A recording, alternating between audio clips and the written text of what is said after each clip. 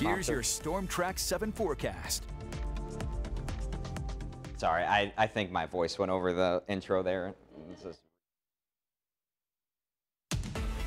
Here's your Storm Track 7 forecast.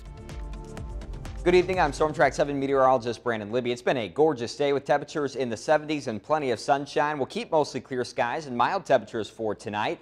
And tomorrow's going to be really warm. We're back to the mid and upper 70s with mostly sunny skies, a breezy south wind.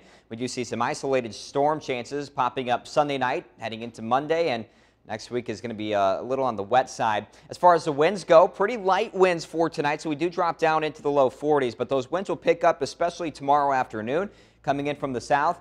Getting into that breezy 10 to 20 mile per hour category, and that's going to continue to pull in these very warm temperatures that we've been seeing. For tonight, we are going to drop down to the low and mid 40s with that light south wind with mostly clear skies. So a little on the chilly side for tomorrow morning, but tomorrow going to be a great day for some Easter egg hunts. We're back into the mid and upper 70s for highs. Again, we have that breezy south wind, but plenty of sunshine will continue. One thing, though, there will be an elevated fire danger as things are really dry out there, especially with low relative humidity and the breezy wind, so fires can spread easily. Just avoid some outdoor burning for tomorrow. As far as future track goes, just a few passing high-level clouds for tonight. Not going to really have a big impact on our weather.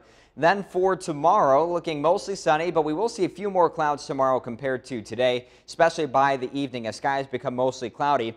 Few isolated showers and storms will develop in the evening and will continue through the overnight hours heading into Monday morning. Nothing severe there, but might hear a rumble of thunder or two. And we'll see partly cloudy skies continuing for the day on Monday. Maybe some lingering showers into the afternoon, but not for many of us.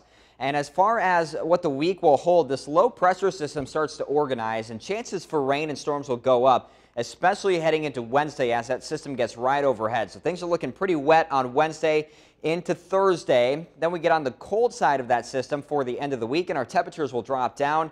We might even have some lingering rain chances all the way into Thursday and Friday, maybe even Saturday, according to some models. So we'll see what happens there. It is going to be pretty wet, though. 1 to 2 inches of rain expected all across Iowa and right here in eastern Iowa.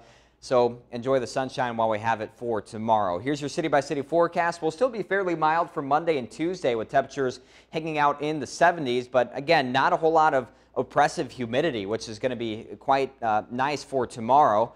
And for your 10-day forecast, we will be seeing these chances for storms and rain continuing through the week as we drop down into the upper 50s and low 60s for highs, lows down into the low 40s by next weekend. And we'll kind of stay cool heading into next week as well.